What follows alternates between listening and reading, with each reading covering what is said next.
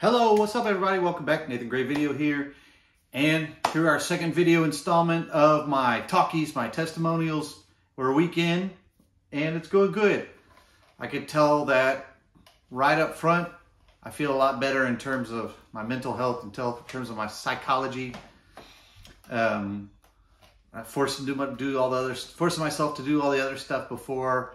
I felt anxious in the mornings and felt like often feelings of despair and holy crap, what's next? What next? Unpredictable. But now with all the power, without being all up to me and my life not hanging upon other people's decisions in that sense, it's a relief and I'm enjoying this new freedom.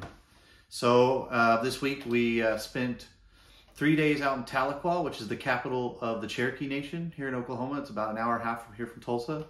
And this past weekend was the big Cherokee National Holiday.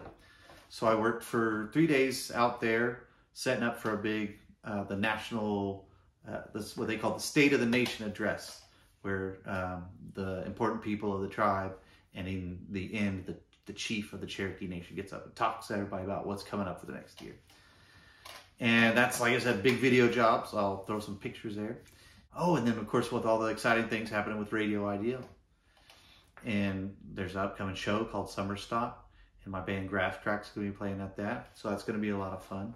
So that's part of what I've taken on, is just being a radio DJ, which was what actually got me into video in the first place.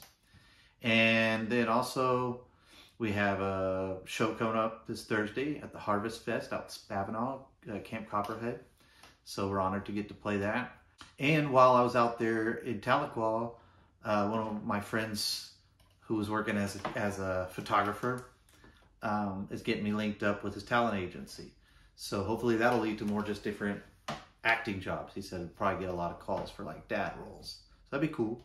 And also get plugged in with Mr. Aaron Michael King to do a Tulsa news channel thing, news report. I think he's calling it Tulsa Report.